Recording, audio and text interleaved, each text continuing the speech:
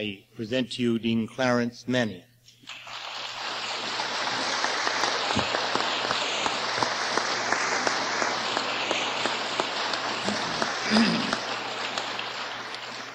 Thank you very much, Colonel Bunker.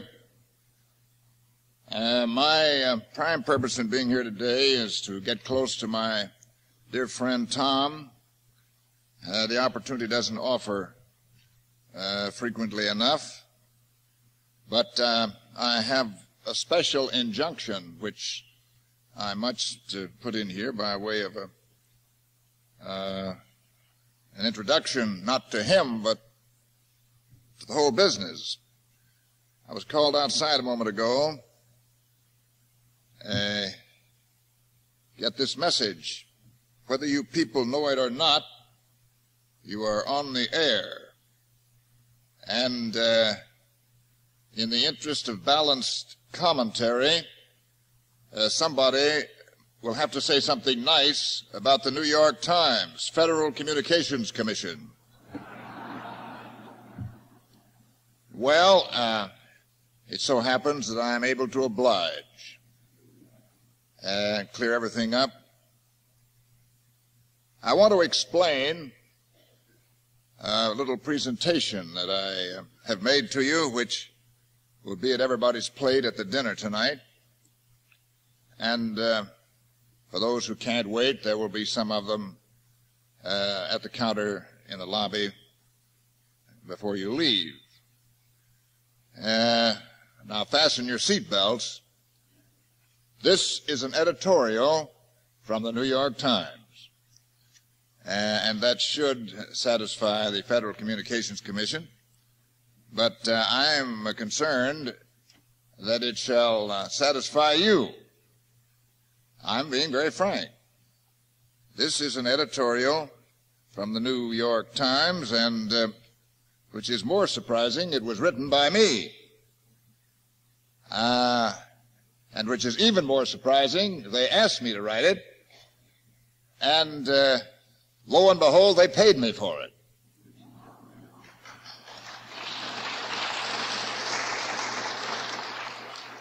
It appeared in the New York Times a year ago today. I was asked by the editor to do something for them on the Declaration of Independence and the 4th of July, which I was very happy to do. They gave it this title. I didn't prepare one. They called it a very rare document. And the reference was to the American Declaration of Independence. I'm extremely anxious for as many of you to get this as possible. You get them for nothing. If you don't get them today, you get some of them from the Manion Forum. Free of charge, because what the New York Times pays for, nobody else can sell. And while they granted me full privileges of reprinting, it was on the condition that none of them be sold at any price. So literally, it is a priceless editorial, if you will pardon me. Now, I'm pointing out something here, my friends, with the indulgence of my friend Anderson, who will be on momentarily, don't worry. What I am doing here is calling attention to what I call the computerized error. If you put an error into the input side of a computer, that error is going to be multiplied into every subsequent turn of the computer's wheel. And this is one of the insidious things that has happened to American thought in our lifetime. We have been taught misconstructions and misapplications and misreadings of the Declaration of Independence and the Constitution of the United States. It's just as though somebody told your child and drilled it into his head that 2 and 2 is not 4, but 2 and 2 is 5. And all of the subsequent computations that he makes arithmetically will be based upon that basic error. And so he is going to be progressively wronger as the figures get more extensive and as the problem becomes more involved. I say here that 98% of the people of this country have never read the Declaration of Independence from beginning to end. And yet people like Bobby Seale and Rennie Davis and Angela, too, are always talking about the spirit of revolution which they represent, hands up, clenched fists, putting us on the defensive. After all, the country began in a revolution. These people are acting in the best American spirit.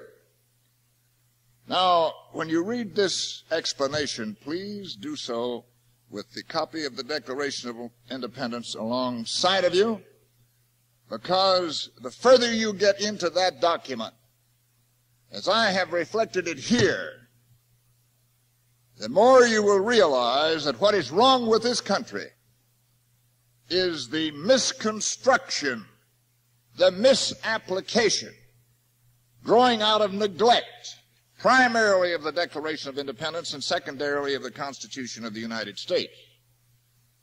These two documents are basic. Basic to all the progress that we have made, basic to all the mistakes that we will make through their misinterpretation. If this was understood and brought into the hearts of all of the Americans who instinctively love the 4th of July and all that it connotes, this country would be overcome within 6 months by the greatest religious revival that we have ever seen on the face of the earth. That's number one.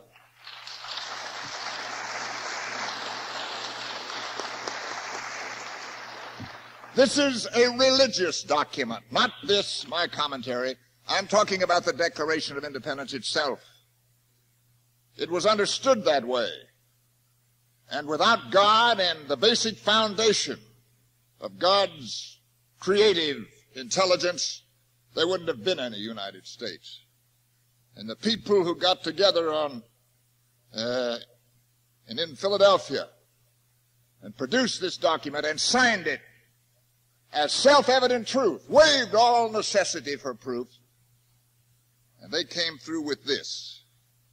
We might have done well to have remembered what they said, and not just to take the word of people who pervert its meaning, or to take the meaning that is read into the Constitution today by certain Supreme Court justices of the United States, and has been ever since prayer was driven out of the schools, and now that capital punishment is driven out of our penal system. Here is something else that I ordered and was going to give to you, but they're lying around the hotel here someplace. We can't find them. This is called cancer in the Constitution of this country. You heard last week about the judges who decided that capital punishment is now unconstitutional. Do you know how long that's been the case? Oh, forever. It violates the Constitution of the United States. Well, it never did it until 1964, less than 10 years ago. The Eighth Amendment, which all the justices referred to, capital punishment violates the Eighth Amendment. The Eighth Amendment, up until 1964, had absolutely nothing to do with the laws that the states passed with reference to capital punishment. Who has changed the Constitution in less than 10 years? It's being misquoted. Its real purpose and language is not even being recalled by the present men on the bench. How can we recall their attention to what the Constitution really says? That is what I have tried to do in this book. But in the thing you're going to get tonight, I'm confining myself to the purpose of this day, this glorious 4th of July. Glorious because of the faith that the truth inspired in the American people that has made us great.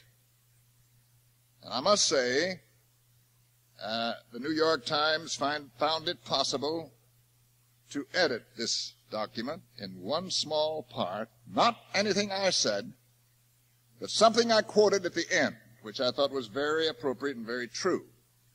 And I'm sure that the deletion was because of space requirements. That appears from the editorial page itself when you look at it, and I'm being serious. Here is what I put in and which they took out.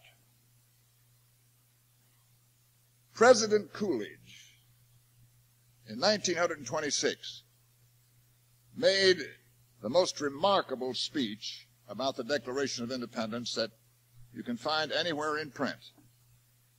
I remember it because I read it at the time of its delivery, and much of it remained in my mind throughout the ensuing 50 years.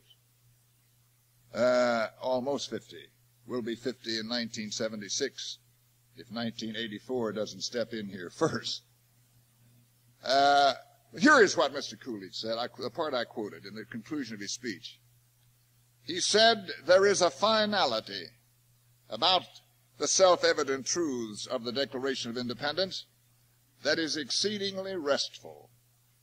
No advance, no progress can be made beyond these propositions.